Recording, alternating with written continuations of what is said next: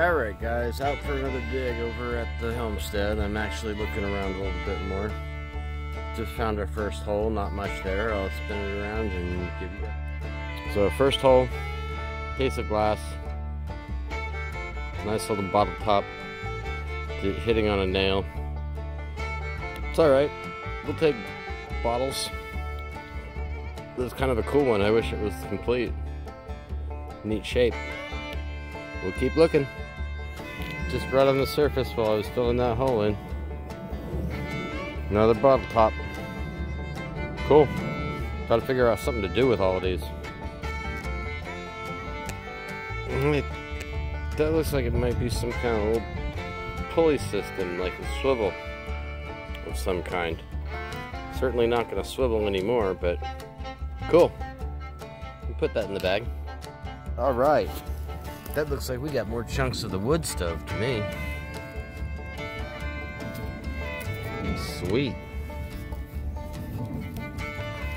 Maybe an outer edge of the stand. Don't see any markings on it. Definitely a cool piece though. Cool. We'll keep looking. Got us another piece of that plate. Cool. Bust out the sifter, see if we can find some more. Alright, looks like we got us a Jergens lotion bottle. Part of the cap is still on there. Cool. Have to keep looking. It was just right down there. Sweet. Looks like we got us another old battery rod. Cool. Keep looking. Alright. Looks like we got us a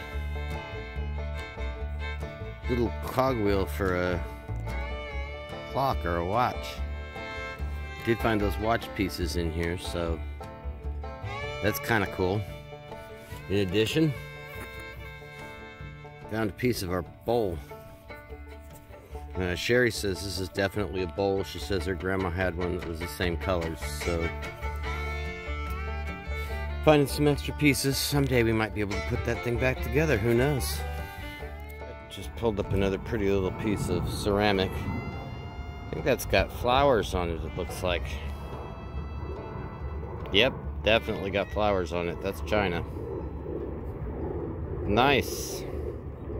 See the edge right there. Pretty. We'll keep looking. Don't really know what this might be. It's not native to our soil here, so definitely brought in. Looks like it's got some pattern to it. We'll throw it in the bag. We'll take it with. See if we can figure it out later. Kind of cool.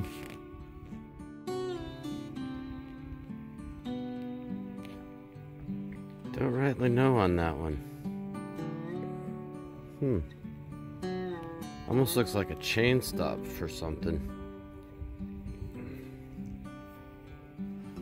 Thought it might have been a lock, but not so sure.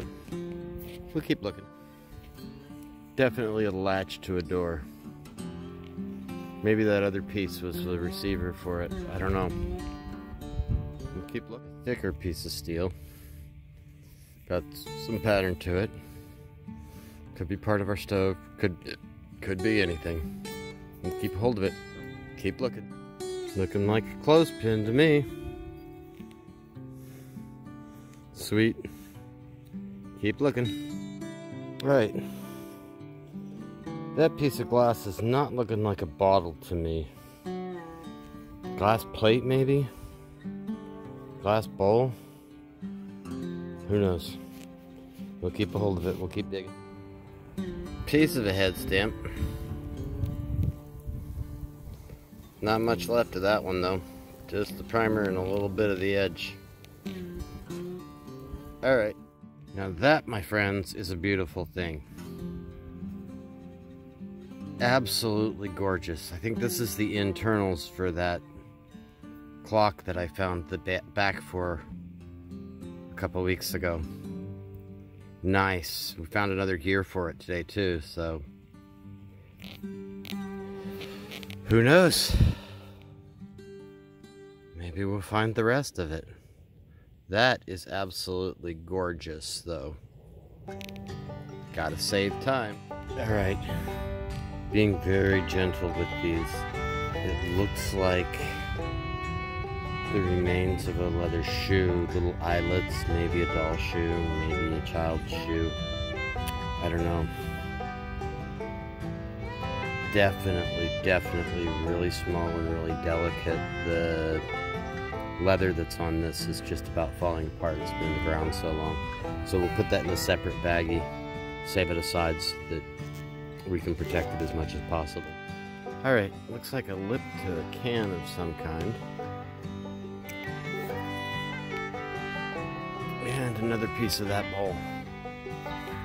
Slowly but surely we're getting that bowl put together. This area's got a lot of junk in it. There's an interesting piece. Looks like DU or DA something. Can't really read it yet. I'm missing a bunch of it. We'll keep looking though. Cool.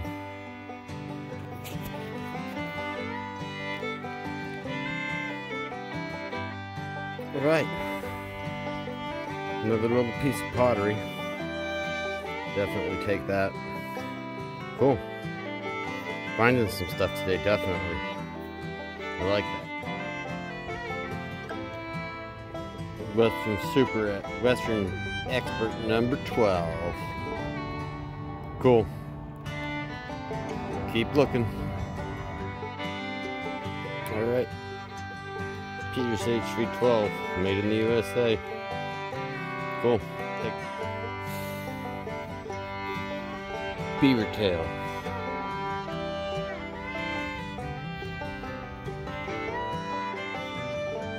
Big washer. Cool. Winchester repeater number 12. Another head stamp. Garbage. Alright, so this is by far the find of the day. Looking at it, it is a clock. I went back into some of my other finds.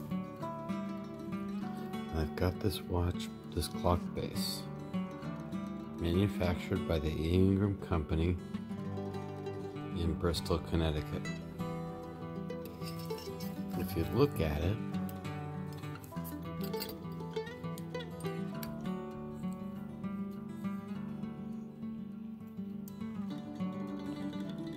the pins on it line up perfectly.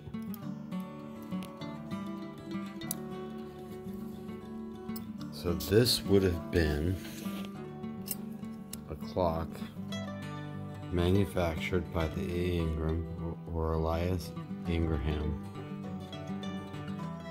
Company of Bristol, Connecticut. Mr. Ingraham passed away the year that they began using the A. Ingraham Company name and stamping it, which was 1885. I don't know the date on this for sure, but it is an early, one of their earlier lever watches or clocks. You can see inside. This is a lever mechanism. It would work on this spring. It's actually broken all the way down, but this would have wound up and given it tension. This would have moved up and down, causing the movements which happened on this side. Now this could have either been an alarm clock or a mantle clock. I'm not sure yet. I don't think I have enough pieces to determine an actual age on it, but I'm guessing that it's between 1885 and no later than 1946. The Ingram Company stopped producing. At the onset of World War II, they were producing clocks and watches. They were asked to stop their watch production and began producing timer fuses, re-gearing up for war time production in the 40s. So This would have been pre-World War II on its production. And after the war, they did go back to making clocks, but most of the clocks that they made post-war that were mantle clocks would have actually been powered. They would have had a plug in them to plug in, and this one is definitely a wind-up.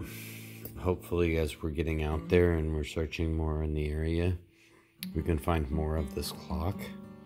It's definitely a unique historic piece, and this is what I do this for. This is the kind of thing that makes it all worthwhile.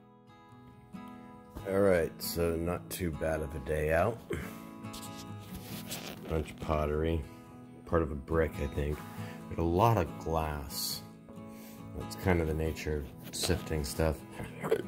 We did get 3 head stamps, a button, 9mm bullet, a spring that went to something.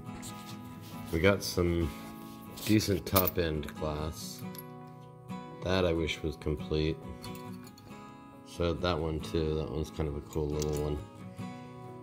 A bunch of pull tabs, old cap to something, bottle cap, battery rod, some tin, that clothespin clip we did find back there. That's the parts to the cast iron stove. I think that's part of the legs, and that would be the vent piece.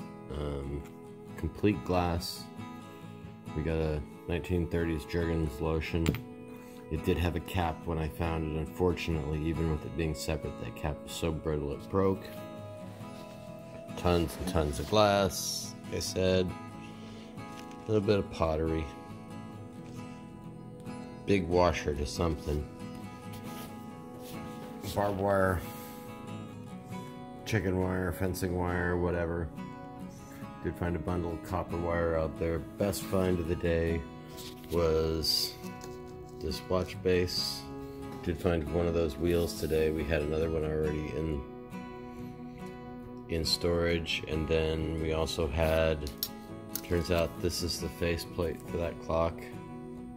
No numbers visible obviously anymore, and the back plate, and these all match up, so those are definitely all from one clock. Tried to get down to the antique clock store today. Unfortunately, the gentleman that runs it's on vacation, so I'll have to get down there another time, see if he can give us an idea. But I'm thinking it's an E. Ingraham company, either the Ace or the Victory model, one of the two. They're small travel alarm clocks, so that's kind of cool. So that was the day. See you guys all on the next one.